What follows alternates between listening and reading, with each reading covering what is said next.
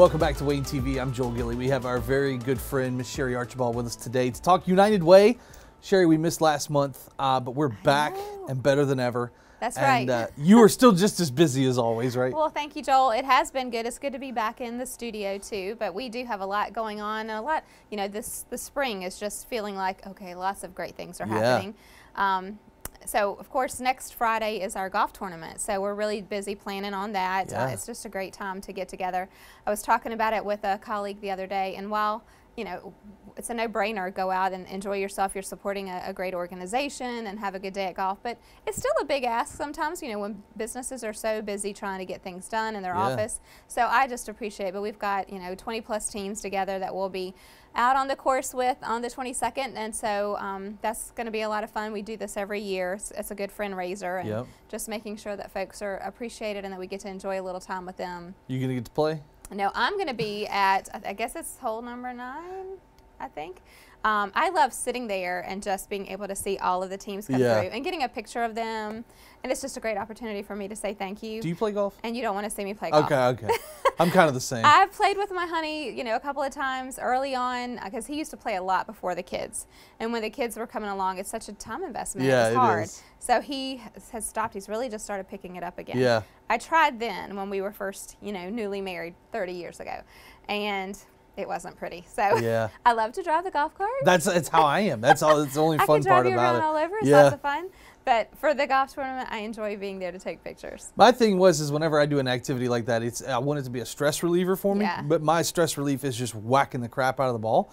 And when I took lessons, they were like, it's not about just whacking the crap out of it. It's not about how hard you It's not about it. I played hockey growing up, and so I think it was the translation between those two didn't quite work out for me. Or you want to say, you don't know how my day was today. Exactly. This is really good for me.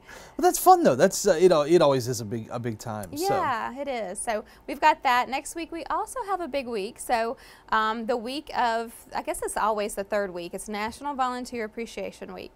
And so you guys have just a few of those. We have a few of those wonderful volunteers, but not just United Way. I know for at least as long as I've been there, 3 years, we have been that connection to the governor's office to be able to offer an opportunity to nominate folks who are volunteering and just really be able to give them some accolades from the state level. And so through Volunteer NC, the governor's office offers just a pin and a certificate and a big thank you from the governor's office. So 3 years ago we did expedite that. I hadn't been with the organization very long, so we were able to do that. Only had a few nominations. And then of course the last 2 years were COVID. So while we had a few nominations, it was not like what we're hoping to see in the future. This year we certainly had more, and we have a committee that selects, that goes through, because I was wondering about that. Yeah, so we have a committee that reviews all the applications so that they can make recommendations to send. We sent 8 up to the governor's office, and so all 8 of them are going to be receiving a state recognition, and they're going to receive a pin and certificate. So that's going to be acknowledged next week. But what I want to do, and what I feel like we're going to be moving into, is I think that these nominations are going to come in a lot stronger as the years, as we have the opportunity to grow it. So what I'm hoping for next year, as we're seeing how this is, and of course because of the borderline COVID restrictions that we were still experiencing, we couldn't plan on anything major. But I'm hopeful that next year we're going to be able to have a banquet or reception for all of the nominees. You know, so I hope to see 50+ coming through, and that we're having an opportunity in a central location to have a reception or a thank you for them, and then of course nominate so many of them to go to the state level too. So this year, for the week of National Volunteer Appreciation, on Monday, for the City Council's meeting, we'll have a proclamation. On Tuesday, for the Commissioners' meeting, we'll have a proclamation, and we'll be able to share a certificate to all the nominations that came in as an opportunity to say thank you for what you do for Wayne County. So we'll do that on Tuesday we're really excited to be able to do that with the Commissioners' meeting, so we'll do that Tuesday morning. And then on Saturday at the Pickle Festival, we will definitely have an opportunity to recognize all of those 8 that are receiving the governor's accolades as well. So we're doing that on the main stage at the Pickle Festival, trying to find, you know, really make sure that we're recognizing all of the nominees that came in, and then specifically those 8 as well. And so moving forward, like I said, I hope that that's going to continue to grow and grow into something significant and large in the future. So, and I know this is far out because we're just about to do this, but how do people nominate? Is that so we had it posted everywhere. We had a press release about it, but we also had it on all of our social media, and we specifically sent it out to all of our nonprofits, not just the ones that are funded through United Way, but all nonprofits in the community, to say, hey, this is an opportunity. You're probably surviving on your volunteers.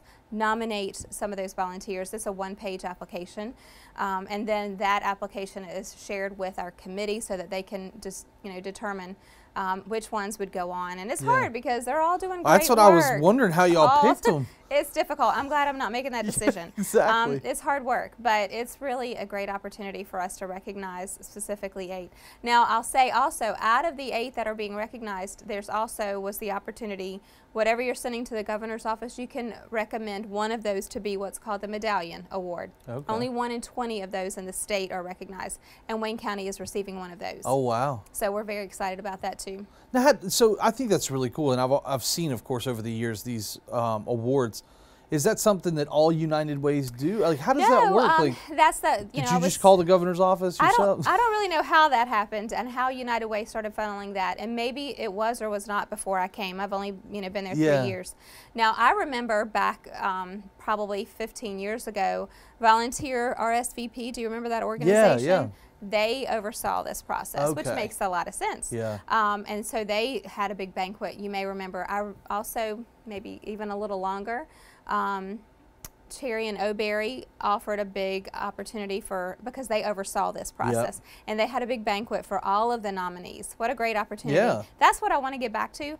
So we're not going to be doing anything that hasn't already been done in our county, but I want to bring it back that, our predecessors for this effort have been very strong, done a lot of great work, and I think just maybe in the transition or loss of volunteer RSVP, we don't have as strong of a recognition opportunity, and I hope that we'll be able to get back to that. That's really cool. It's neat that it's also neat to me that there is a local organization making the recommendation. It's not some state person sitting in Raleigh that's like, this person does, what I'm saying? Like, you at least have somewhat of a knowledge of what's going on in the local community. So yeah, it's a great opportunity. So that's for the full week. Yeah.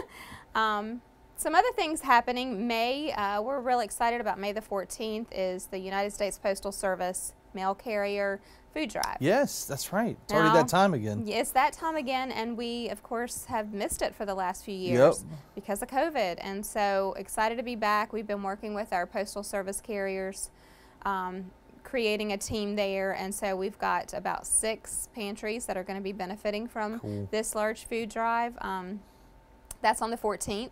So folks will probably start seeing postcards and bags in their mailboxes pretty soon in the next week or so. Yeah. And so when you do, I would just ask, and encourage you, stuff them with non-perishable cans, food items that are cans, boxes, or bags. No glass items. No glass, I remember that. That's right, no glass, and no expired food. But if they can certainly fill those bags, the mail carriers have gotten so many more boxes than they used to have, right? Especially since COVID has really gotten. So they're going to have their hands full because in addition to their usual plates of much more than they used to have of boxes to be delivered, now they're going to have the canned good delivery. But what a great cause. So it's cool too. Our local mail carriers are awesome. I went into the post office the other day, and it was amazing to me how you go into a lot of places now that are burnt out from COVID, right? Yeah. They were still super friendly. Yeah. And I was like, man, because their jobs have just gotten so much harder with all the Amazon clicking. Yes. It definitely has. But it's cool that they're still giving back to the community. They are. They're doing, and I think they're just so excited to kind of bring this back in a real way that they've not been able to do in the last few years. Cool. So we've got that coming up too. That's on the 14th. On the 16th, you may have seen, I've kind of done a save the date, but we're finally going to be making it happen. The Family Learning Center is going to open up in the Dudley area. We've talked about this a couple of times, but several years ago, actually before I came to the organization, some funding was donated to the United Way, an anonymous donation with the intent of finding a specific need to be able to be met in the county. And so a group was put together to really try to identify that, and they determined that with the little resources that are in the Dudley area, we need to be able to service that community. And a big part of that was around really wanting to gain the reading proficiency levels of those third graders. They knew we can't do that at third grade. We've got to start early. And so what was determined was we would build a family learning center that would allow wraparound services for families in that community, so they have a place to go, not just for early Head Start and child care, but also for if you're having transportation needs or food insecurities, an individual or a business or organization that can kind of help case manage and get you to the place that you need to be. Well, that's exactly what Wages does for Early Head Start. So it was a great partnership for us. And so we're really glad to be able to partner with them, and they are going to be taking over this facility and making sure that they're serving the families there. They're already serving the families now, but those families have had to drive to Mount Olive to be served, and now it's going to be right in their own community. Awesome. So May the 16th, we are going to have a dedication and an open house for the Stephen and Susan Parr Family Learning Center.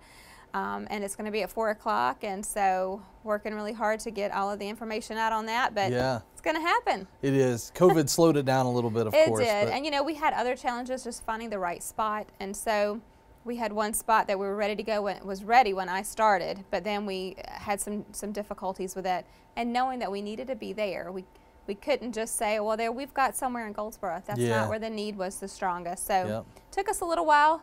Then COVID, just kind of back things up a little bit, but we're gonna make it happen. So awesome, a lot of exciting stuff coming up. A lot of great things. And anything else going on? I think that's about it. It's plenty. For a few weeks. Yes, that's a few weeks, and we're already meeting to start talking about campaigns. I figured that was about to be. Prepare for that, but that'll really kick off in July. But it takes a lot of preempt paperwork and, you know, making sure that everything is up to date. So we're working on that, and you know, we've got 2 new staff that are just doing great work and diving in and enjoying it. So really trying to keep them up to date. So awesome. They have been blown away of the timeline. Right. So many things happening. So it's nonstop, and you know, I tell you, we always talk about the United Way and all the great things you're doing. We were sitting at the office the other week, and a gentleman walked in and literally was just like, "I want to volunteer somewhere. What do I do?" And we said, you know, the United Way is the best place to start, because you guys literally connect people with volunteer opportunities. You represent these nonprofits, you help fund these nonprofits, and it really just is a one-stop shop for nonprofits. Well, thank you for doing that. And yes, we just encourage folks, if you're interested in volunteer opportunities, you know, one more thing that's coming up. This is not too far away from the last event I told you, but June the 21st is a kind of a national event for United Ways all over the country. It's the Day of Action. Yep. And so on that Day of Action, you know, these volunteers that are coming, we don't want them to think they only have to volunteer one day. There are lots of opportunities throughout the year. But this is one day where we really seek out specific projects that they are heavy needs, that we can find organizations and businesses that will allow several to come together and make things happen that are just a significant visual after you're done. Absolutely. And so we're starting to plan on that too, to make sure that we have lots of projects for these nonprofits that they're able to get some things done and see a result. Awesome. We say it every time, but give the United Way of Wayne County a like on Facebook. If there's like one organization that you should probably like for staying up on anything in the community, it's the United Way of Wayne County, because you guys share so much important information. You literally, it's a one-stop shop. Plus, you can stay informed on all the important events that the United Way has going on. They do an impressive job on their social media. So head to Facebook and like them on Facebook. You can check them out on the web. You can give their office a call if you have any questions. But until next time, Sherry, is there anything else you have? That covers it. Thank you so much for having me. Thanks for coming in, and we'll see you again next time right here on Wayne TV.